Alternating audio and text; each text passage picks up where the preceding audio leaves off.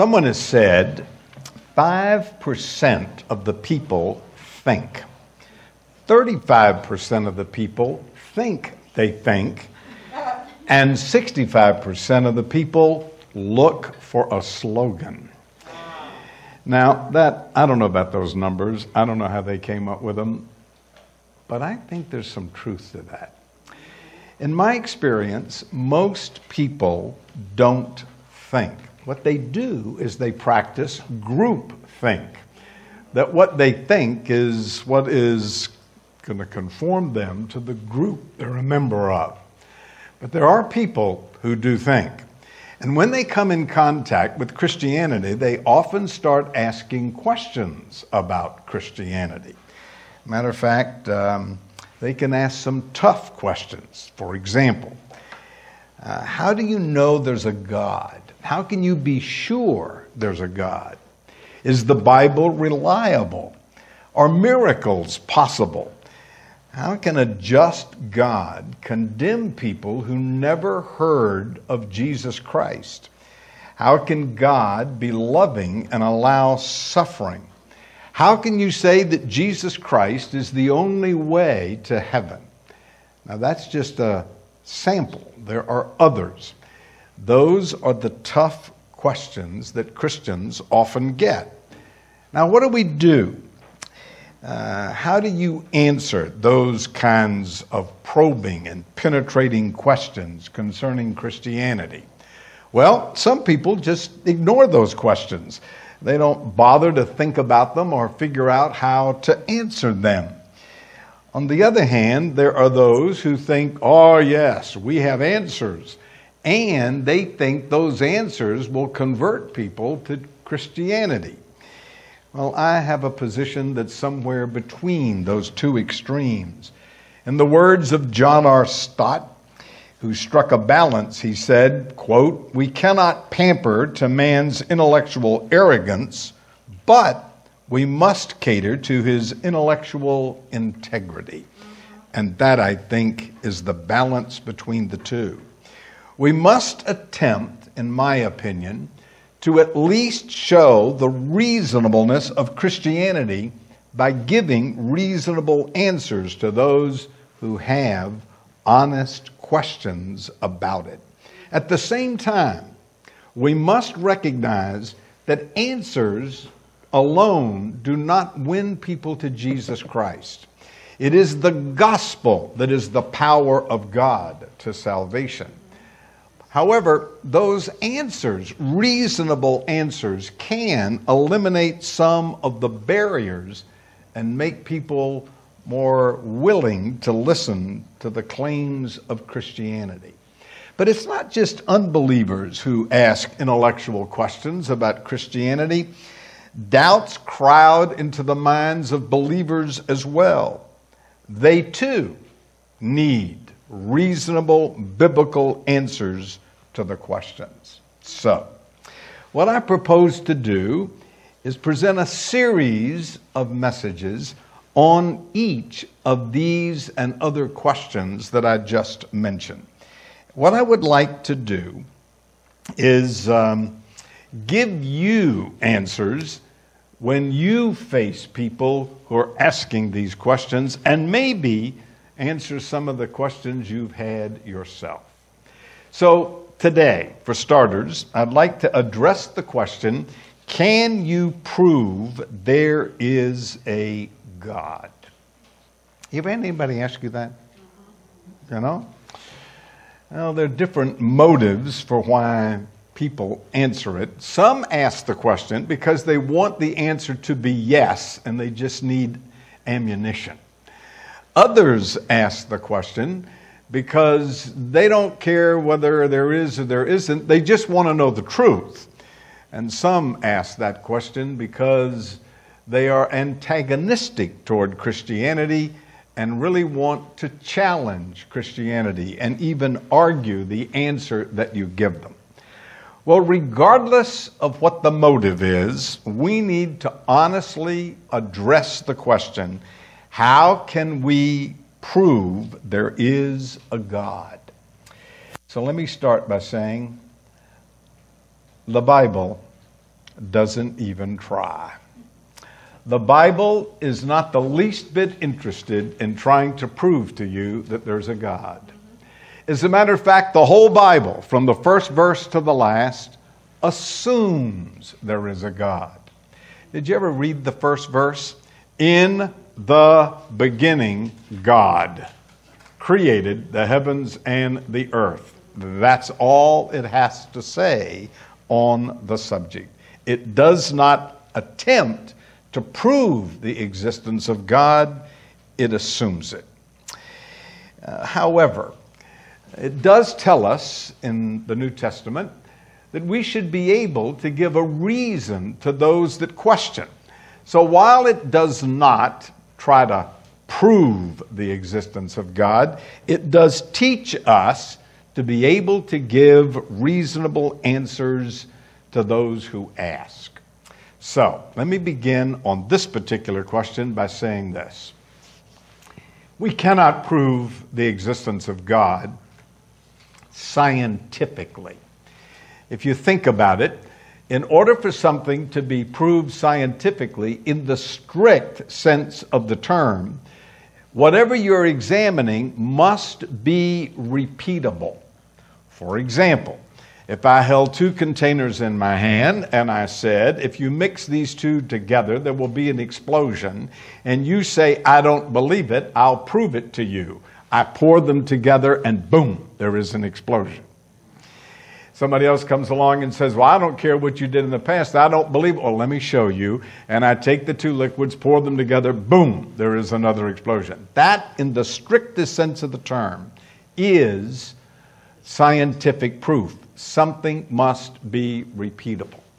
Now, there's another kind of proof. That isn't the only kind of proof. Maybe we could call it legal proof, in which there isn't repeatable, but there is evidence for it. And then we get into, is there a preponderance of the evidence? Is it beyond the shadow of a doubt? And you can measure the evidence, but the idea is, here is the evidence, you decide. Or to say that same thing another way, what we say is that here is a proposal. Here is the evidence. Now you draw a conclusion.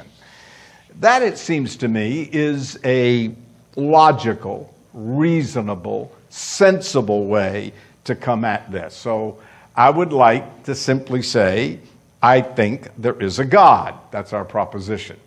So the question then is, what is the evidence for the existence of God?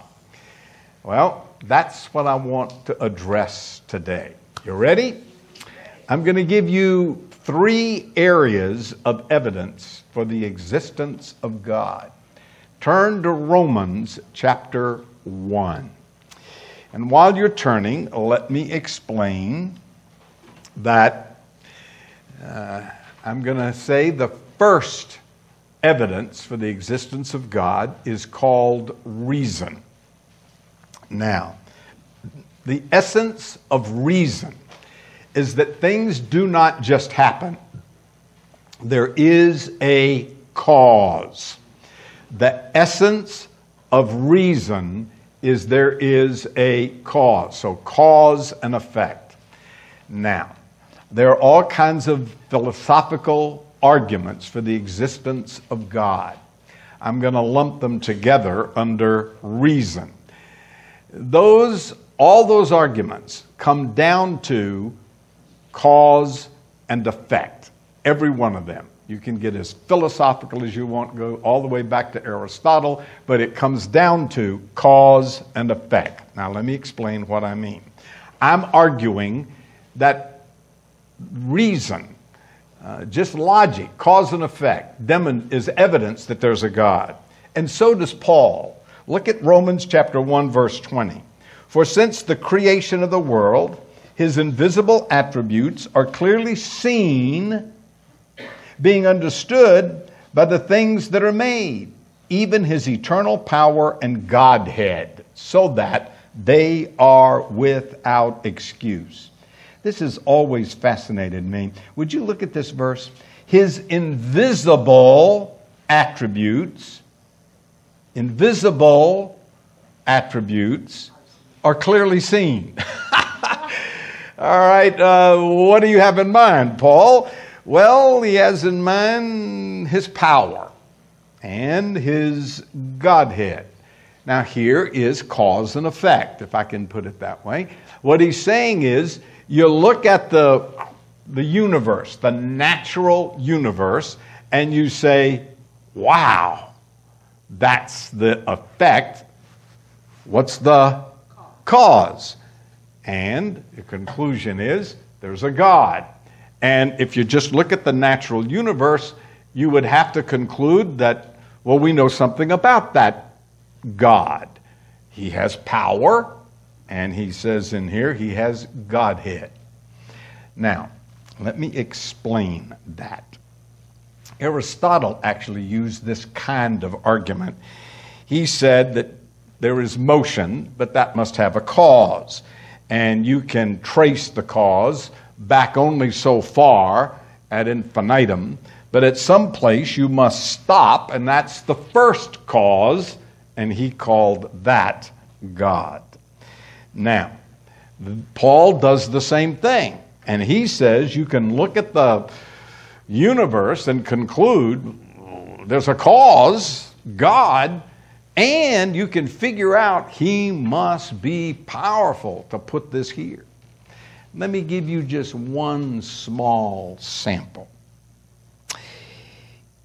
We are told that there's a sun. If you put a hole in it, a cavity of some kind, I am told it would take 1,200,000 Earths and 4,300,000 moons to fill that little hole.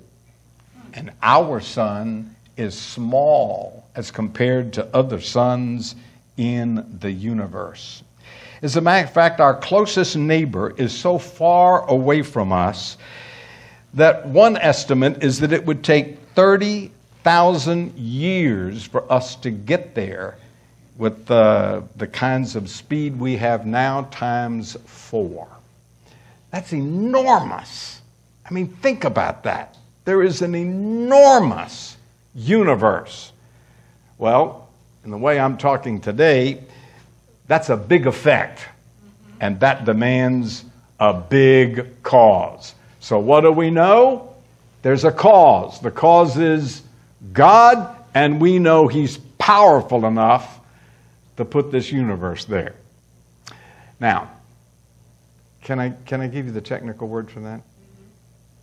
I mean, if you study philosophy, they're going to give you the technical. Can I give you the technical word? You know what the technical word for that argument is? It's called cosmological. Cosmos means the world. It's the Greek word for world. And logical means knowledge. So the cosmological argument for the existence of God, which is all based on cause and effect, is there is this universe out there that has to have a cause.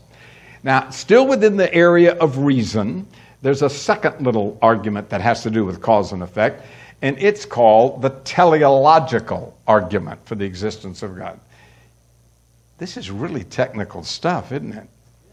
I told you at the beginning, some people don't think, and some people don't think they think, and others look for a slogan. This is not slogan day. You're going to have to think for a little bit. What's the teleological argument for the existence of God? It's real simple. It's that if you look at this creation, this universe, there's design in it. So, the design argues for a designer. It's as simple as that.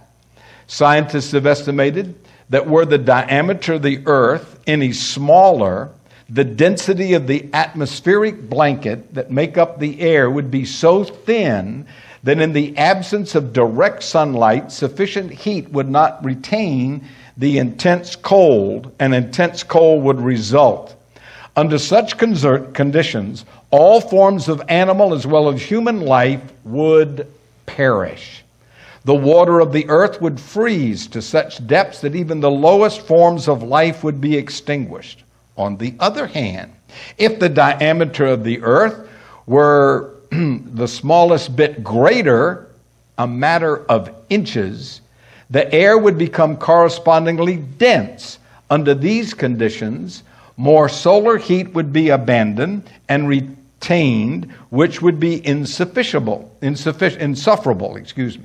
The atmosphere would contain enough oxygen to support life, not even enough to permit excessive oxidation. The distance from the sun is unbelievably perfect for the exact requirements of life. Were the earth any closer or further from the sun, the temperature on its surface would not allow life. Now, how do you explain that? It just is perfect. Now, that is design. Now, I can go on and on and on arguing that there is design in the universe. Let me pursue one more. That's only the beginning. The earth, I am told, turns over at more than 1,000 miles per hour. The moon, meanwhile, is circling the earth 365 miles per hour, making one complete circle every 27 1/3 days. On top of that, the earth, with the moon revolving around it, is revolving around the sun at the rate of 68,400 miles per hour. That's 19 miles per second. It makes one complete revolution every 24 hours and covers approximately 6 million miles a year. The sun is rotating, in the meantime, around another sun at the speed of 422,000 miles per day. The circumference of those circles is so great that it would take thousands of years to complete one cycle. Why doesn't something get off track and crash into something? Why don't we have this massive fender bender in the cosmos? Sir James Beans said, he's a great astrologer, astronomer, thank you. After scanning the heavens, said the universe seems to have been designed by a pure mathematician. Now, there is design in the universe. Let me put it real simply. If there were not design in the universe, we could not put a man on the moon. We can put a man on the moon because there's design, and we can predict where the moon's going to be when he gets there. Got it? There's a third rational argument for the existence of God that's all boiled down to cause and effect, and it is this. The presence of people on this planet not only require a cause, but a personal cause. So that it's one thing to create matter and put it in some kind of a design, but well, did you ever see an animal come out of a rock? No. Did you ever see a human come out of an animal? All right, that's the argument. That those are effects, and there's got to be a cause. The cause has to be powerful, intelligent, right? And, I mean, if he created us, then he's intelligent. That's what Paul means in Romans 1:20. He says power and Godhead. So that's the argument for the existence of God. Now, let me just tell you that atheists might argue that nature produced the universe, including man. Couldn't the universe be its own cause? In the first place, the universe has never observed doing that. It has never made something out of nothing. Furthermore, something impersonal has never been observed producing something personal. Impersonal marble never carved a statue, much less create a human being. If the cause is not a person, it could not have produced a person. In other words, in the case of man, the cause was someone, not something. The universe is designed by somebody intelligent. Got it? All right. Did that bore you? Is that interesting? I've only given one reason so far, and that's one evidence so far, and that's reason. Okay? There's two more. But I want to say something more about this one. Here's the way I normally do this. I've done this so many times. I did it recently. I usually do it with college students. I take my watch off, and I lay it on the table. And I say, tell me everything you know, because that watch is there. And this is what they do. They never fails. They say, they give me the time. Good. They tell me that it's got a leather band on it. Very good. They give me the color. In this case, there are no numbers on the face. They're little hash marks. That's good. And I keep saying, what else? What else? And they keep giving me observations. Let me tell you what I know, because this watch is here. I know two things. Number one, I know that somewhere on this planet there's a watchmaker. Make sense? I'm going to tell you a second thing I know. I know that because this watch is in my hand, there's a watchmaker who has more intelligence than I do, because I can't make one of these things. Now, that is all I've said so far. This is the effect. The watchmaker is the cause. The universe is the effect.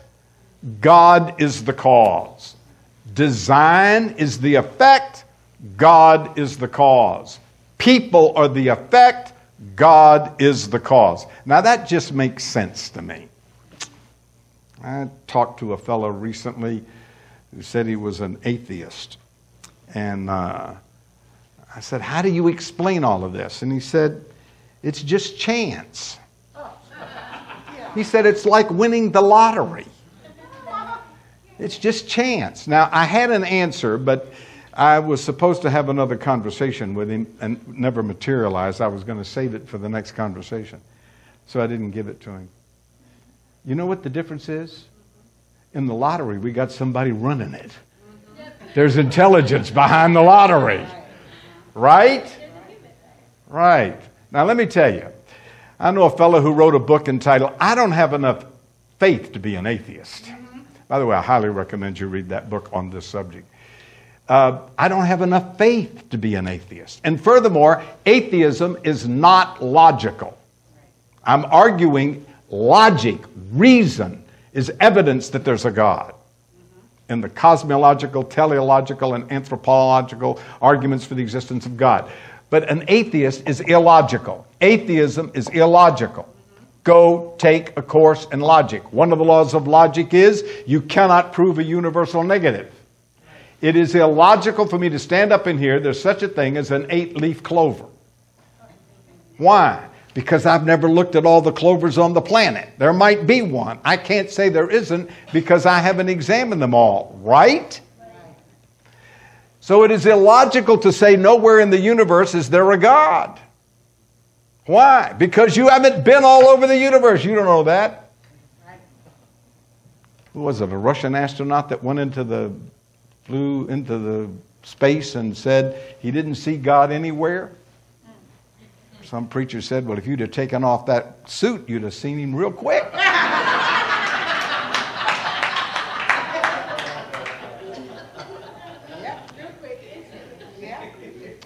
How are we doing?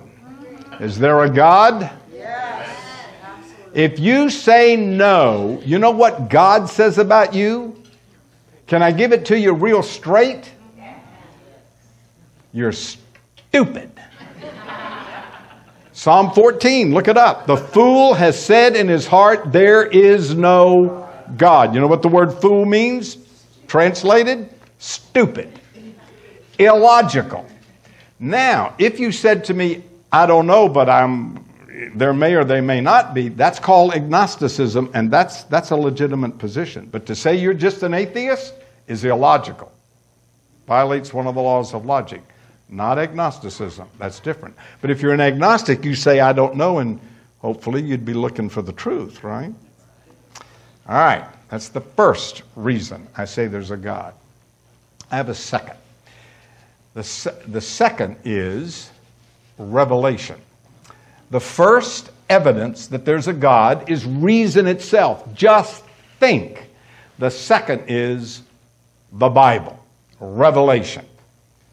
Now, I know people are going to say, just because you claim something doesn't make it true. And that's right, but just hear the claim first. There are two. First is the fulfillment of prophecy. Now, the Old Testament was written from 1500, that's a very rough number, 1500 BC to 400 BC. There's a gap of 400 years between the Old Testament and the New Testament. The New Testament was written from about 45 AD to 95 AD. So there's 400 years between the two. I'm going to tell you what the Old Testament said, the Hebrew Scriptures said about the coming of a Messiah 400 years before he came. And here it is. In 925 BC, the Old Testament predicted the Messiah would be a descendant of David. That's in 2 Samuel 7:12. In about 725 BC, the Old Testament predicted that he would be born in Bethlehem. That's Micah 5, verses 2 to 5. Around 680 BC, the Old Testament foresaw that he would be born of a virgin, Isaiah 7:14. About 530 BC, the Old Testament foretold the time of his arrival. Whoa! Did you hear what I just said? The time of his arrival. Let me read you that passage. Know therefore and understand that from the going forth of the commandment to restore and rebuild Jerusalem until Messiah the Prince, there should be 7 weeks and 62 weeks, and the street should be built again and the wall, even in troublous times. And after that 62 weeks, Messiah shall be cut off, but not for himself. That's an astounding statement. Written 680 BC. It says the Messiah's coming, and it gives it to us, and the figures are in weeks, but that word in that context means years, and it gives us the years. And they amount to 483. So what we have to do is take that passage and figure out. It says, know therefore and understand from the going forth of the command to restore and rebuild Jerusalem. So the question is, when was that command? Well, there are several possible answers. I spent a whole lot of time in the past trying to decide which one was right. And many scholars have concluded that the right one is a command that went out in 458 BC. And I concluded they're right. If that's the case and you do the math, then that passage in Daniel chapter 9, verse 25 and 26 is saying the Messiah is going to come around 26 BC. And that is exactly when Jesus started his ministry. Then Daniel chapter 5 says he's going to be cut off, which is a term used in the Bible for dying, but not for himself. That is unimaginable. That the Old Testament could predict the time of the birth of Jesus Christ. There is nothing else in history like that. Nothing else. Not in all of literature, not in all of philosophy, not in any religion. The only one that predicts that kind of thing is Christianity.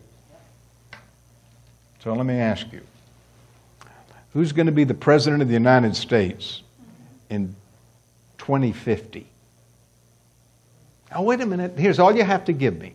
You just have to tell me the city he's going to be born in. Just give me that. Okay? 2050. Can you do that? Would you even venture to try? All right. Hundreds of years before Jesus came, the Old Testament said he's going to be born in Bethlehem. Hundreds of years. And they give it all kinds of other things. I'm just picking two. It told what city was going to be born. It said it was going to be the son of David. All right, tell me who's going to be president of the United States in 2050. And just give me the place where he's going to be born and his family name. That's all. Is he going to be Johnson, Smith, Brown, Jones? Just give me his family name and the city he's going to be born in. That's 2. The Old Testament, I wrote a little booklet once entitled, Here are the 30, and there are more. Okay? So I say the Bible, Revelation, is a demonstration there's a God. Okay. Does that make any sense? Absolutely. Do you buy that? Yes. You were convinced that before you already came. All right, let me give you a second one. The second thing from the Scripture that has converted a lot of people is the fact that Jesus came back from the dead. The resurrection is part of that revelation. Now, I could preach all day on the resurrection. It comes down to 3 things. The tomb was empty. Number 2, the grave clothes were undisturbed. That one's really fascinating. And number 3, people saw him afterward. And they died rather than recant. The one about the grave clothes being undisturbed is one of the most fascinating. That is, when they did get into the tomb, the grave clothes, the body was wrapped in grave clothes, and the grave clothes were all still in place as if his body went through the grave clothes, so they were still in place. Incredible. Convinced those who saw it.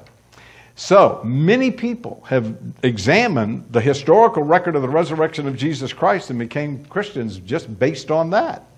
Matter of fact, Sir Edward Clark said, quote, this is years ago, as a lawyer, I've made a profound, long study of the evidence for the events of the first Easter day. To me, the evidence is conclusive.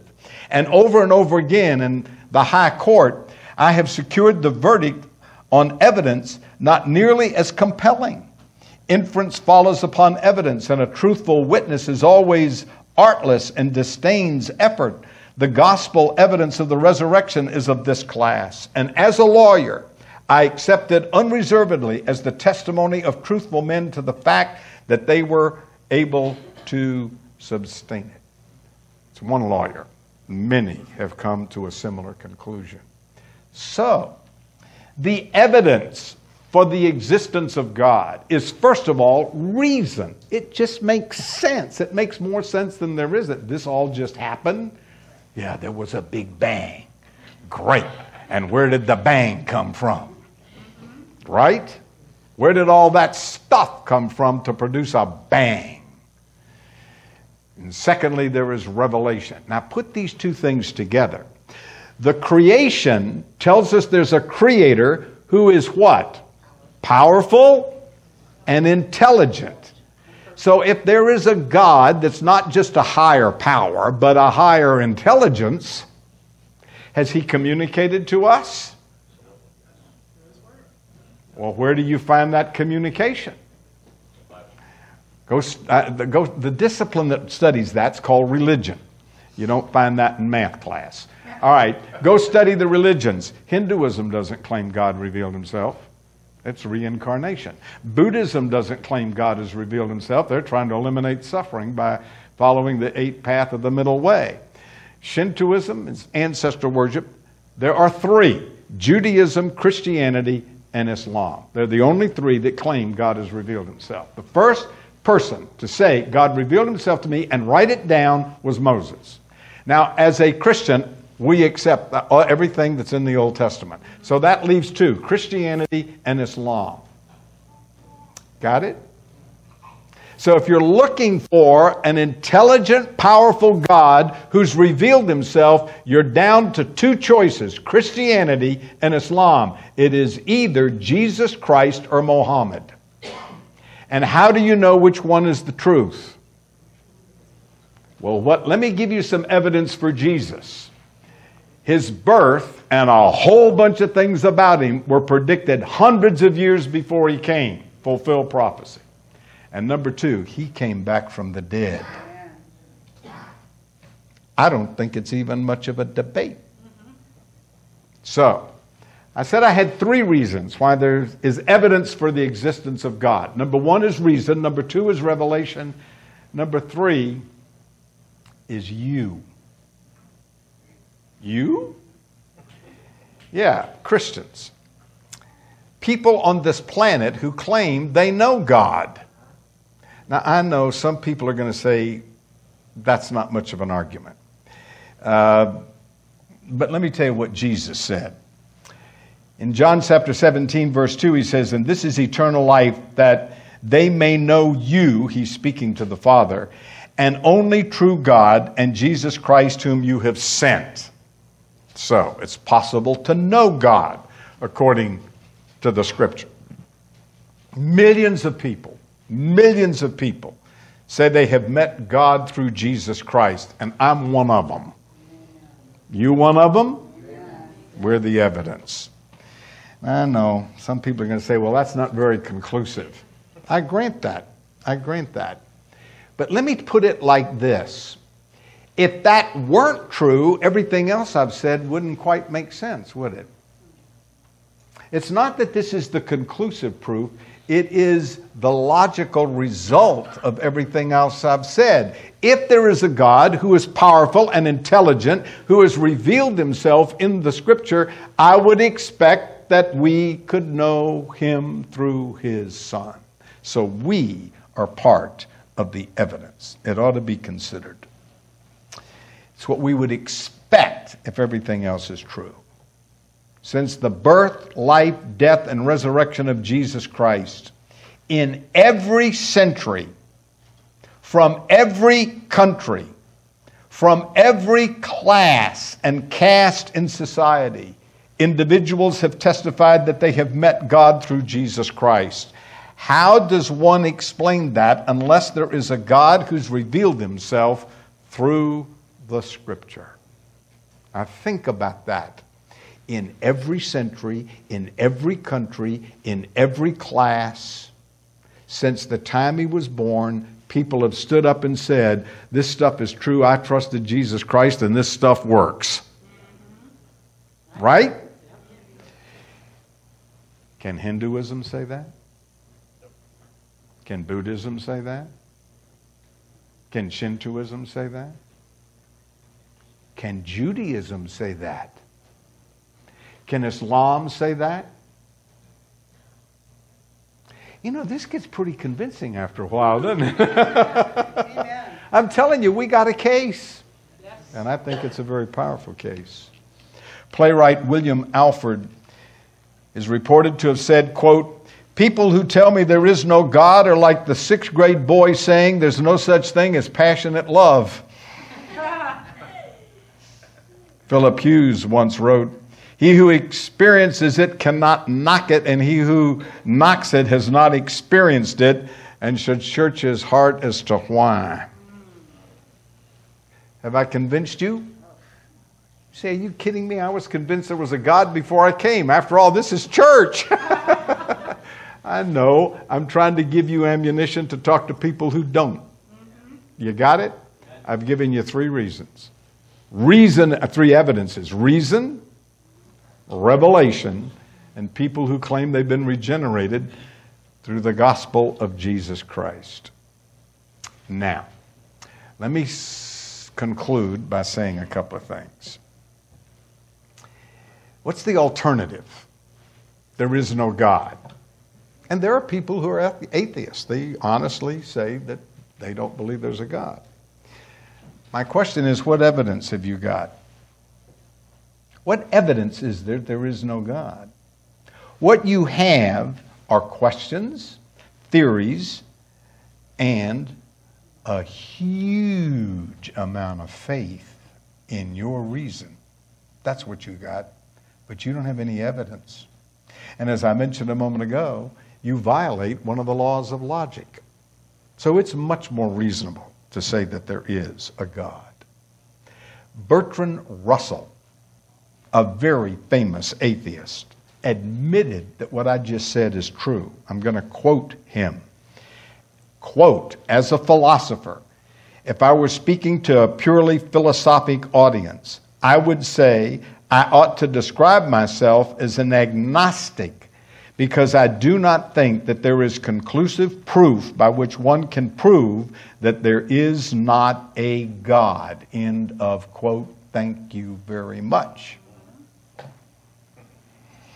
On the other hand, as I have argued today, I think it is reasonable to say that there is a God. There is evidence. There is good evidence. There is logic. There is excellent logic. There is experience. It is believable experience. But with all of the evidence, there's one little element I've left out. And that is, you have to have faith. I think God designed it that way. Matter of fact, Hebrews chapter 11 verse 6 says, without faith it's impossible to please him. For he who comes to God must believe that he is, and that he is a rewarder of them that diligently seek him. Now there are people who are going to say, yeah, faith is just a leap in the dark. No, it's not. That's stupidity. Faith is believing facts.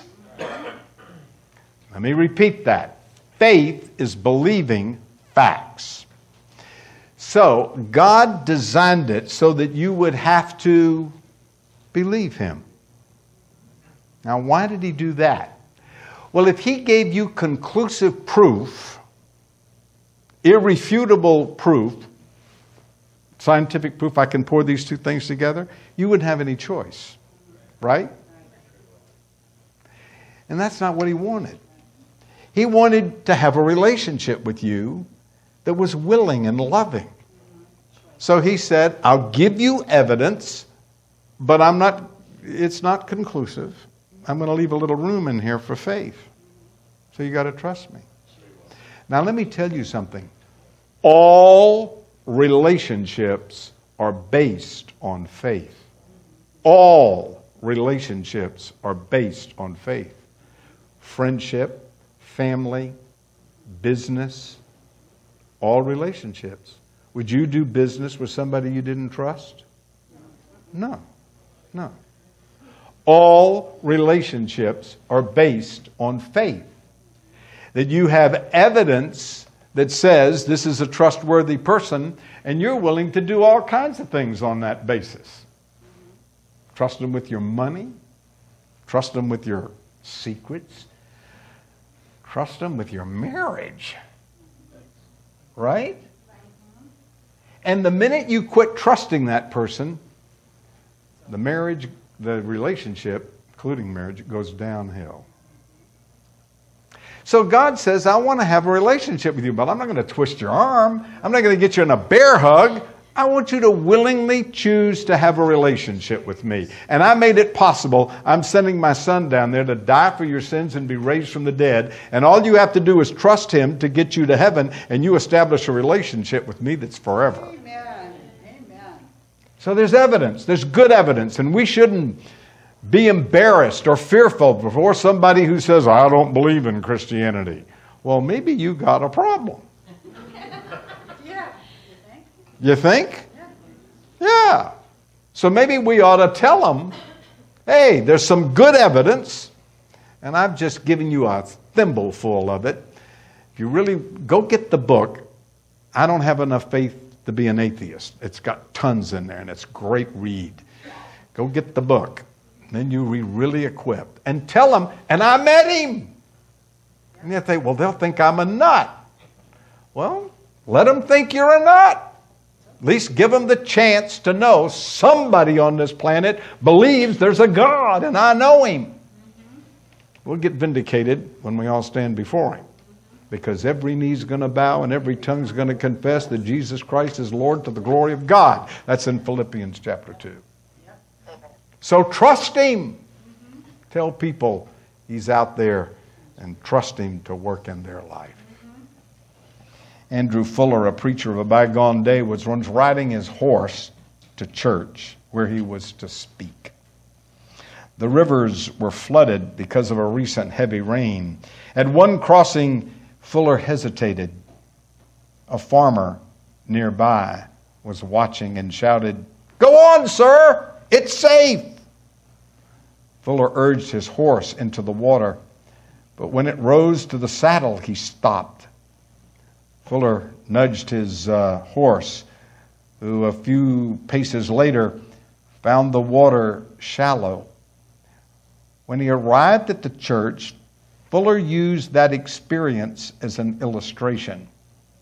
He said, I couldn't see that there was solid ground under the water, but I trusted the farmer and discovered he was telling me the truth. The water was shallow, and I made it across. I say to you, the facts cry out. Go ahead and trust.